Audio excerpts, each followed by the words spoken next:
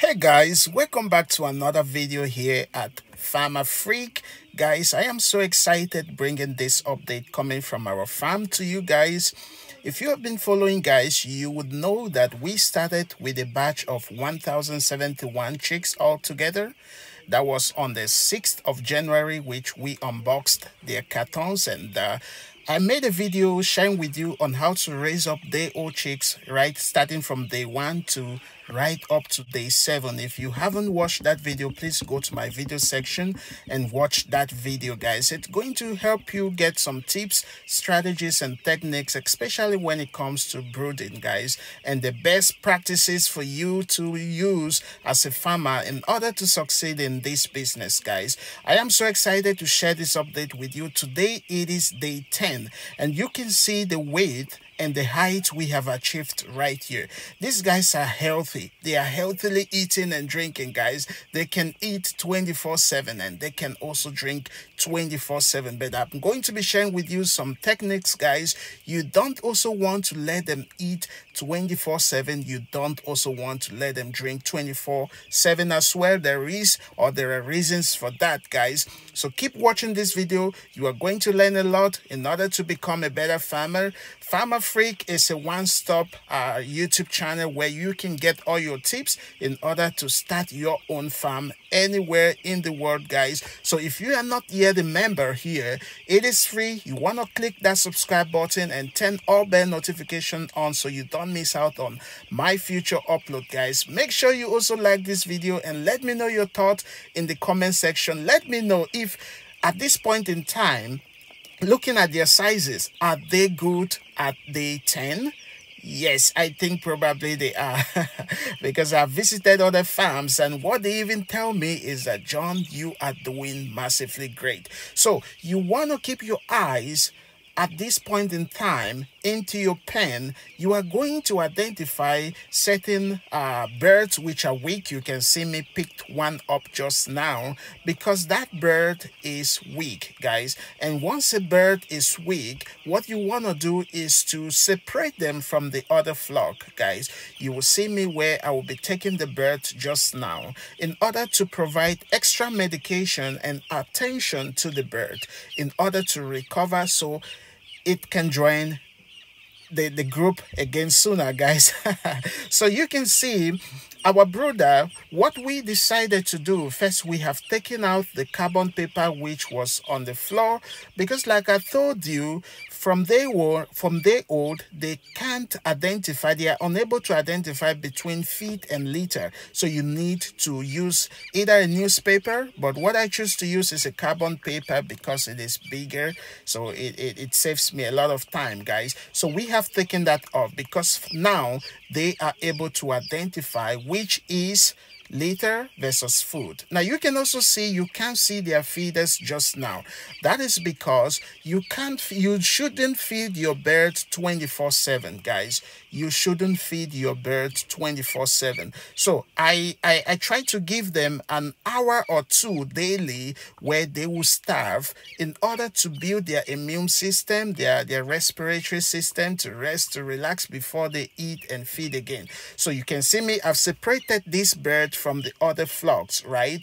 That is because if this bird is having an illness or a defect, it will not contaminate or it will not transmit it to the other flock, guys. So you want to separate your sick bird, your weak bird, in order for you to provide more attention and more medication to them. Once they become healthy enough, yes, you can then take them back to the group, guys. So you can see the weight at which we have achieved, guys. Another thing, you can see them scattered in the pen. Now this tells us one thing. You don't even need a thermometer to tell you this, guys. When I first started, I was like, I'm going in for a thermometer. I tried searching all around. I couldn't find a thermometer. And then one day I went to a medication shop in Douala. I was asking someone whom I just met there, where can I get a thermometer? He just laughed and told me, John, you don't actually need a thermometer. What you need is your eyes and your senses, guys. When you see this bird scattered all over the tent like this or the pen like this, it means something, that the heat versus the coldness, it is good. They are good. It is not too hot, it is not too cold. They are comfortable with the temperature in the pen right now, guys. When you see them go by the wall side, it means something, guys. It means that the pen is too hot. When you see them bundled together, I also lost some birds because of that, because when it is too cold, they come together and they might even smash their friends, and they might die of suffocation or something, guys. So you want to put this aspect in place, guys. So you see what we have also done. We took out the tarpaulins up at the two extremes. Okay, that is because you don't want ventilation in and ventilation isn't going out. Okay, so what do I mean is we let the air come in, and then we also provide an exit for the air, because you don't want that air, that ventilation, to come in and then it stays in the pen. It might cause problems. Okay, now another thing is, if you are using these same drinkers like you see one of my worker doing just now, okay, what he is doing, because this bird, they drink all the time, they sometimes, I shouldn't say sometimes, they always pick some liters and put in this drink, in this drinker's mouth, and as a result, it blocks the water from coming out. Okay, now, if you don't notice this, your bird might starve of water. Okay, now what you need to do periodically, it is to use your fingers around the drinker and then take out that liter, and then take the drinker up a little so that water can be flowing. Okay, now another thing I've observed is that these drinkers are becoming smaller. Okay, as they grow bigger, they drink a lot. As they grow bigger, they drink a lot. So you can also change your drinkers if you want to minimize a labor. Okay, so that one person can handle 1,000 chicks. You don't necessarily need 2, 3, or 5 people, guys. If you have bigger drinkers at this point, as they grow from stage to stage, one person can handle. Now you can see this bird, which is weak. I'm trying to let it eat, and then later on medication will be provided as well. Now it can stay here for a day or two, and once we think that it is healthy and stronger enough to join the other group, then we would let it in. Otherwise, it stays there. Like I told you guys, it is for disease prevention, so that they don't transmit diseases to each other, guys. Another thing you will hear me saying just now, it is that you should keep your eyes in your pen, guys. You can see at day 10 what we have decided to do, it is to stop providing so much more heat to them, because my pen, this brooder, it is alone very hot, because I have it sealed around with tarpaulin, and then the rooftop also we have carbon papers on there. So when we close this tarpaulin, we have enough heat for them, guys. So you can see how healthy they are looking, and I'm just loving the experience. When I first got started, I was thinking of going in with 21-day or 21 chicks. Okay, 21-day chicks to start from there. But look at what I was just telling you, right? So you see that the liter has blocked the mouth of this drinker and water isn't flowing. But once I take it out, and once you take it out, don't also just throw it in the pen. Okay, that isn't good. Now I will take the drinker up. Now you can see water can flow, and you know this is not just water, it is medication. So if you don't do that, your bird will not be drinking when you think that they are drinking, whereas they aren't drinking water. Now what we have done is food has been served, guys. Food has been served to them because they have starved for some time. Do not play with your sanitation, your cleanliness. I let my workers clean the drinkers and feeders every morning.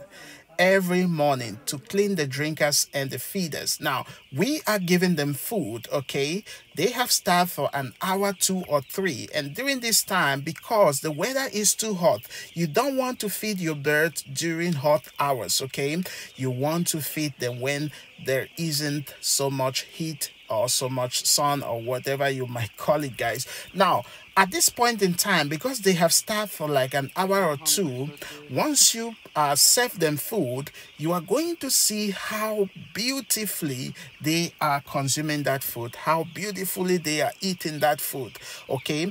At this point also, you are going to be able to identify which flock, which bird isn't feeding, which bird is weak, which bird isn't amongst the group to feed.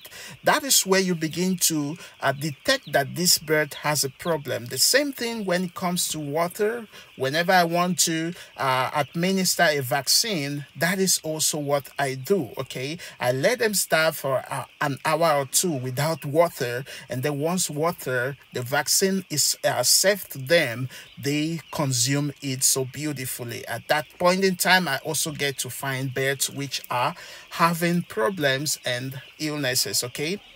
So you can see how much big they are growing, and as they pass by, the pen becomes smaller because they are expanding in size and weight. So we were thinking of bringing in another batch of day old, but I'm trying to see that I would prefer to let them in this brooder to maintain this temperature for 21 days before sending them out to the bigger section, guys. You want to stick around this channel because there are a lot of good things which I will be bringing from time to time, I would say on daily basis, guys. Smash that subscribe button and that like button also. Show me some support, and should you want to also ask some question, the comment section is also open. So now you can see them feeding. Their water is there, which is a medication, anti-stress, again at day 10, guys. I served them anti-stress the first 3 days, day 1 to 3,